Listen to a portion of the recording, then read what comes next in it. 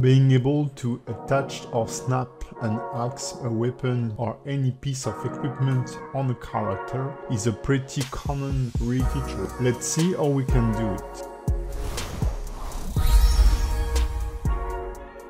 In this video, I will show you how to rig equipment slot so that we can snap a weapon or any piece of equipment to a given controller and how to switch from one to the other. We will also build a mechanism that will allow us to deal with double-handed weapons and accessories. And we'll control all of this with a very handy custom property. Let's get started. For this lesson, as usual, I will be using my mannequin I created for the Art of Effective Rigging course. I've also modeled a two-handed axe that will serve as the equipment we want to snap into the hands or the back of our character. The first thing to do before we create a deformation bone for the axe is to reset its position in object mode by selecting it and pressing Alt-A.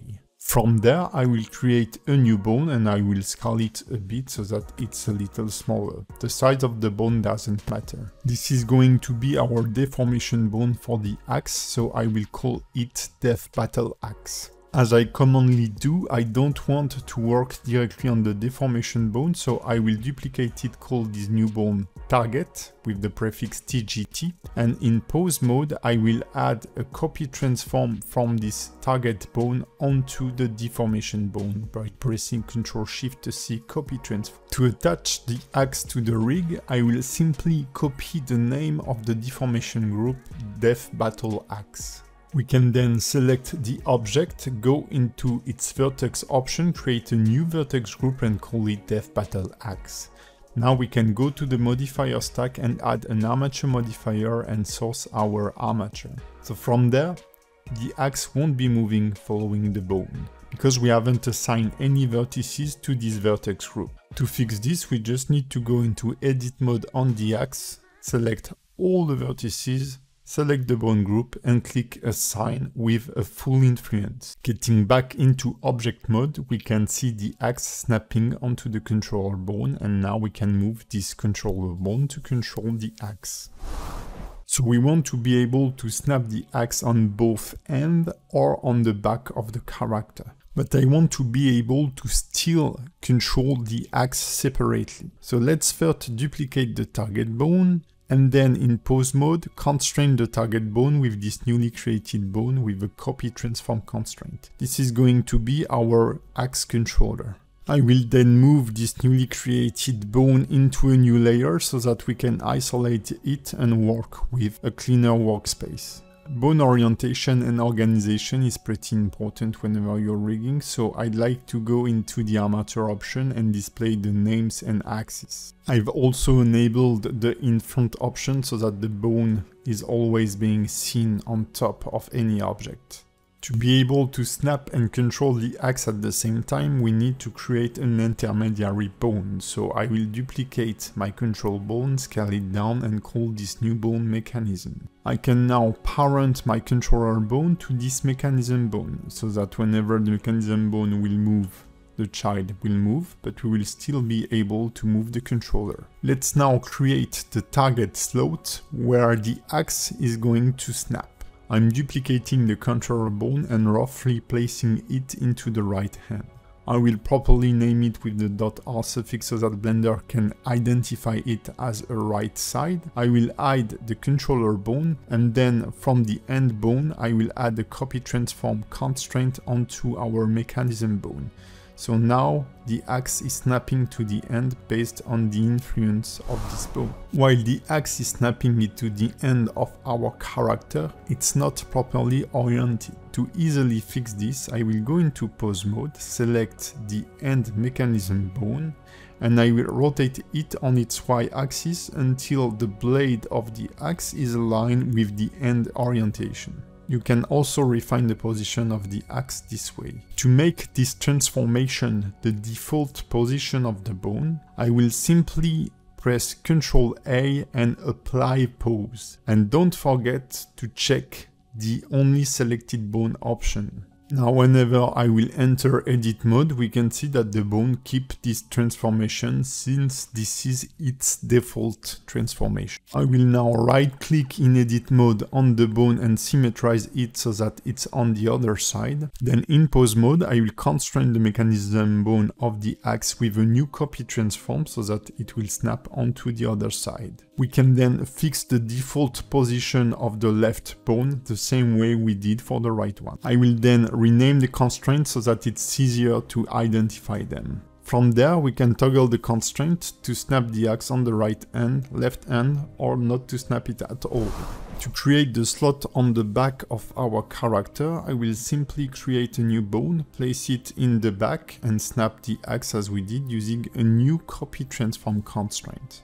The process is exactly the same as before, as we can refine the position of the bone in pose mode and apply its transformation as its rest pose. So I will speed up a bit the video while I'm doing this. Once we are done, we can display whether your deformation or end controller bone and parent the different slot to a relevant bone. For example, I will parent the back bone onto the chest bone of my character.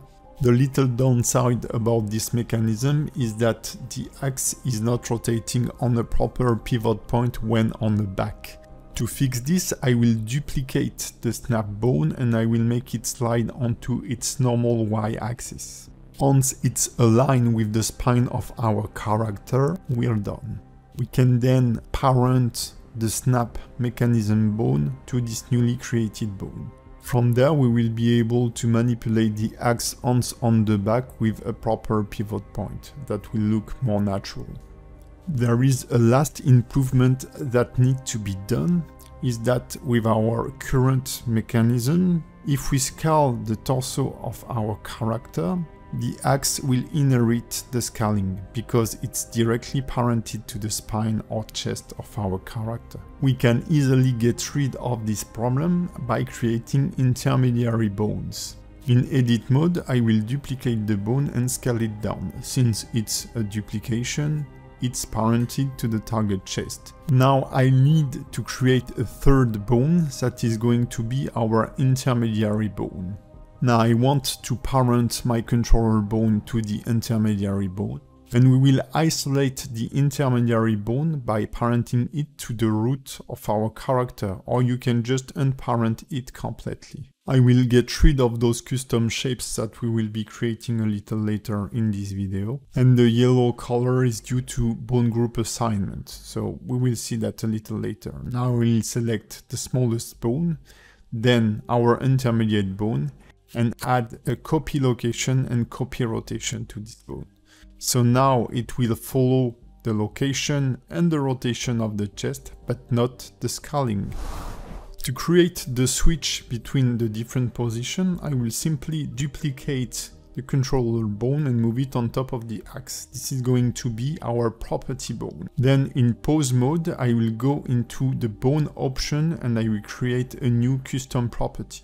To make it cleaner, I will edit it and give it a relevant name, and I will switch the values to integers. This way the property will act more as a button than a slider. From there we can go back onto our constraint bone, select the constraint, right click on the influence and add a new driver. While I generally use average value as a type, we will use the script expression this time. The idea is to be able to switch position of the axe by entering different value into the driver. So before we take care of the expression, we first need to source our data path for the property bone. So we need to get back onto our property bone, go into its custom property, right click on the value and select copy data path. Then let's get back onto our driver, right click on it and edit it. In the input type, we will select single property and we will source the armature. In the path, I will press Ctrl V to copy the data path we have previously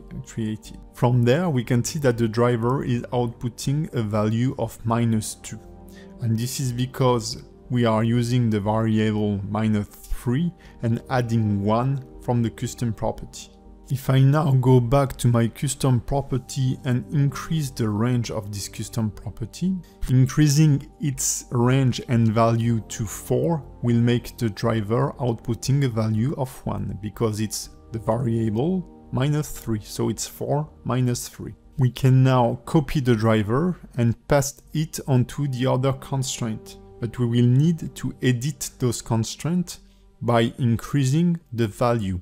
So here minus 2 and on the top one minus 1. In the end I will modify those values because it doesn't really make sense. With this incremented value created, whenever I will switch the value of the controller, it will snap on the different slot because it will activate different copy transform. To make things cleaner, I will reduce the range of the custom property from 0 to 3. And I will also fix all the drivers so that whenever the value is at 0, the axe won't snap at all. At 1, it will snap on the first controller, 2 on the second, and 3 on the third. The second copy transform override the first, and the third copy transform override the second.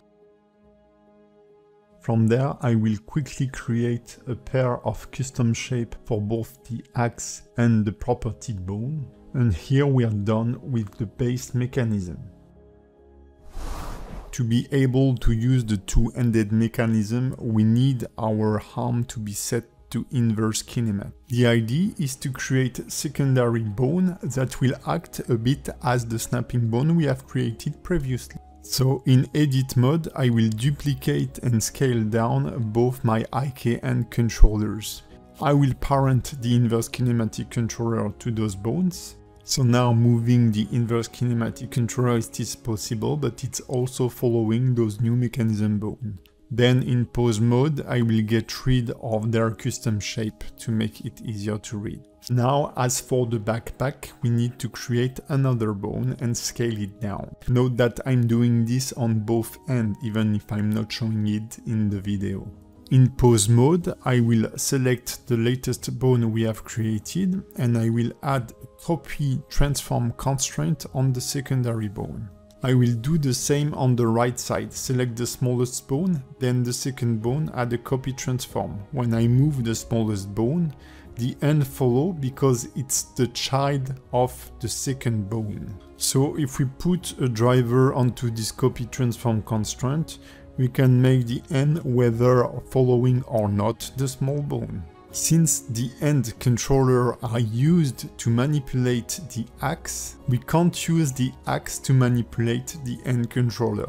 That would create a bug called cycling dependency. In edit mode, I will duplicate the axe controller so that we have a new controller that will be the master. When activated, this controller will manipulate the axe and both inverse kinematic ends. I've removed its custom shape from the time being. I will select it, then select the axe controller and add a copy transform. This copy transform will override the previously created copy transforms. Now in edit mode, I will select the small end mechanism bone and I will parent them to this master controller. Now the ends are following the master controller and so does the axe. So I will rapidly rename the constraint to make them clearer.